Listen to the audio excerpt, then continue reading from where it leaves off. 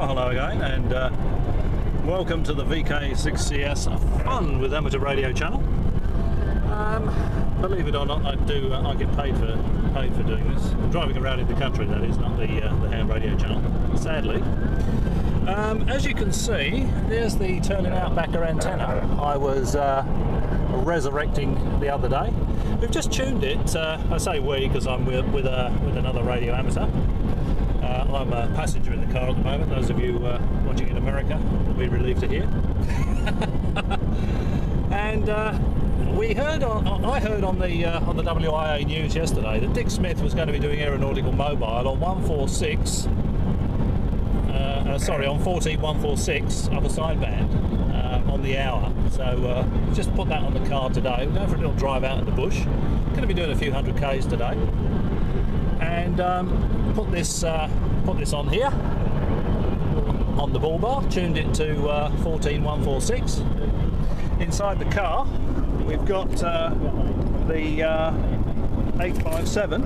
As you can see, it's I've used masking tape to hold it to the lid of the centre console there, which is a nice, simple, cheap, temporary way of mounting the radio.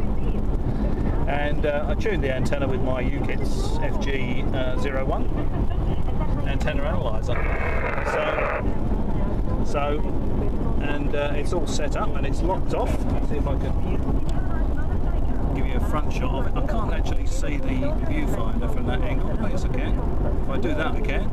But as usual, up is down, down is up, left is right, and right is left.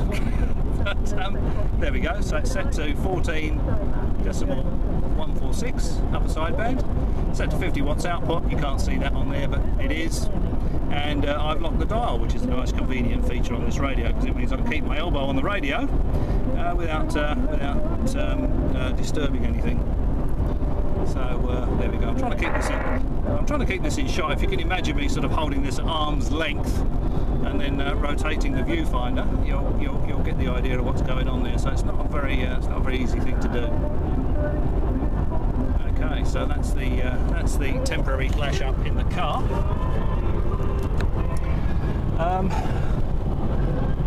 For those of you that are watching outside of Australia, this is not really the Australian outback. This is probably about 150 kilometres outside of Perth, currently heading east towards the town of Merredin. We're following along the railway line here. See, all the utilities take more or less the same route most of the way to Kalgoorlie, which is a gold mining town. This water pipe here is about 600 kilometres long. It takes the water, believe it or not, from Perth to the gold mining town of Kalgoorlie.